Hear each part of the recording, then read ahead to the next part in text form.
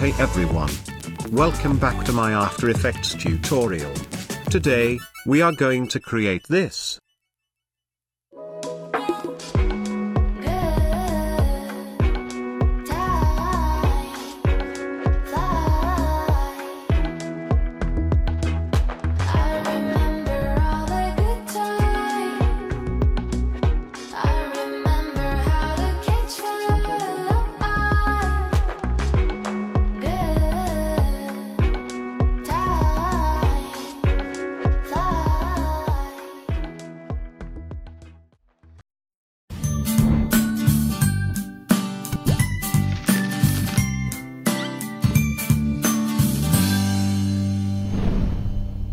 This video is sponsored by Wondershare Video Converter Ultimate. It is the best software to convert any video, or burn your videos into a DVD, with lightning-fast conversion speed. It supports more than 1,000 video formats to choose from, and allows to process your batch videos at once. You can also edit your videos, crop it, trim it, or even add effects to it. It allows you to save videos from over 10,000 sites with one click. Its inbuilt screen recorder allows you to record your computer screen with a high-quality output. You can even create GIF files from your videos. So, visit the link in the description and download it today. So let's get started. Open After Effects and create a new composition. Let's call it Cassette Player. As always, I'm using the 1920 by 1080 resolution, at 30 frames per second. You are free to choose your own settings. I am using a duration of 4 minutes. But you have to keep the duration according to your music timing. Now, import these files into your project. You can download them from the link in the description. First, place the background onto the timeline, and it will fit perfectly. Grab your music file, and then place it below this background layer. If you press L, double time, you can see the waveform of your audio file. You can keep the entire song. But for this tutorial, I am just going to use the attractive part of the song only. Cool, RAM preview this, and you can hear your audio now.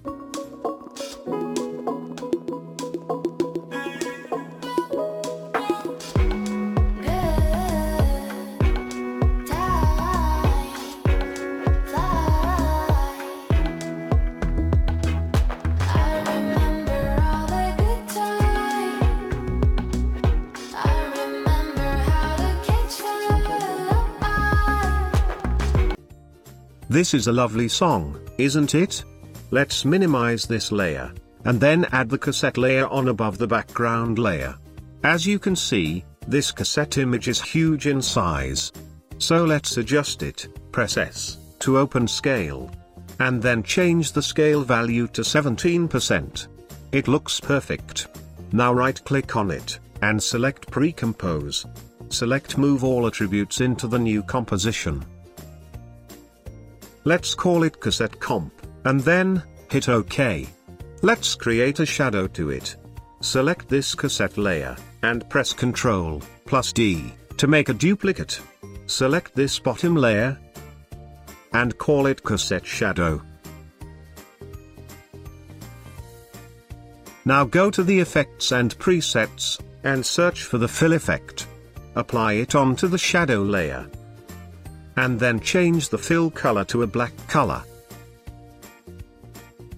Again, go to the Effects and Presets. And this time, search for the CC Radial Fast Blur effect. Apply it to the same layer, then grab this center point, and then place it something like here. Our shadow will be on the opposite direction of this point. Now increase the amount by 90. This shadow looks too dark to me.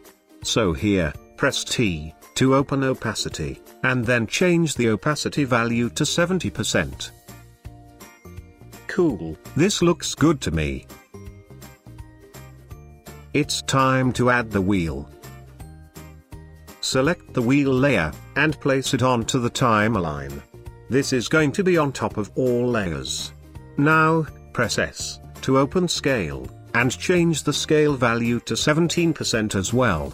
Now align this wheel with the circle, and make sure it is aligned perfectly. Press R to open rotation. And now we are going to add an expression to it. Press and hold the Alt key on your keyboard, and then click on this stopwatch icon to add an expression. Here in this expression area, type time *60. It means this is going to rotate 60 times in a minute. Click anywhere to eject from this expression box, and then check the animation speed. RAM preview this, and see if you are happy with it.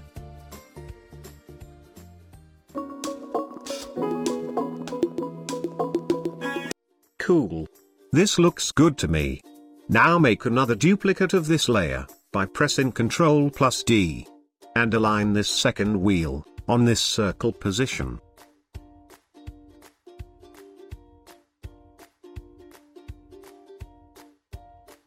Cool.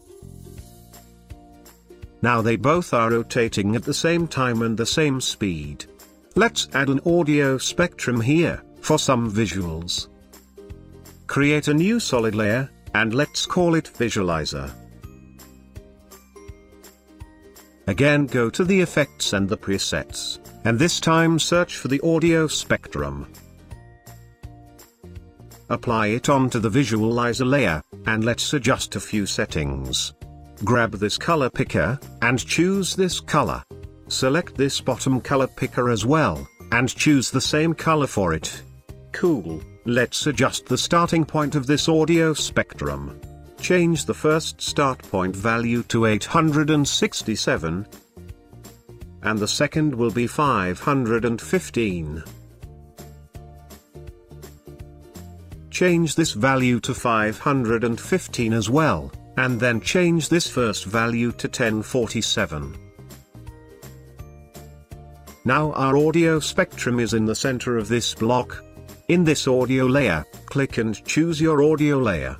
Here you can see, my frequency bands are going outside of this block, so let's decrease the maximum height value. And also, change the frequency bands to 30. Cool, here is my audio spectrum. Let's change the thickness value to 2. And also adjust the position of it. Cool. Let's change the end frequency value to 150. And this is how my audio spectrum looks now. At certain points, my spectrum is going outside of this block, because of the high frequency. Let's decrease the maximum height value to 90 for now. You are free to play with the side option from here. But I am going to use the side A and B. Check the animation and see if you like it. Let's make another duplicate of this visualizer layer. And this time, I am choosing the display option to analog dots. But they are not visible, because they have the same height. Let's increase the maximum height value a little, so the dots can be visible. Cool, now I can see them. Still, this is going outside from the block. Let's decrease this maximum height value of the analog dots, so they can be fit inside this box. And then, decrease the maximum height value of this bottom layer as well.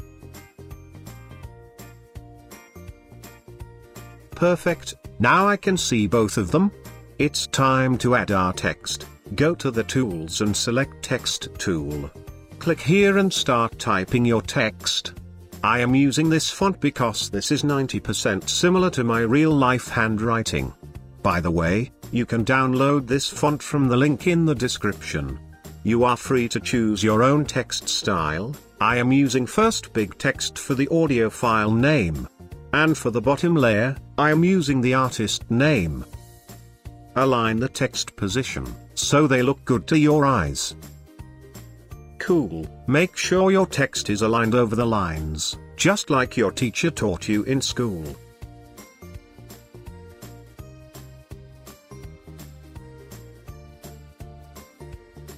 Perfect. RAM preview this. And our animation is complete. I will see you next week. Thanks for watching this tutorial. Have a good day.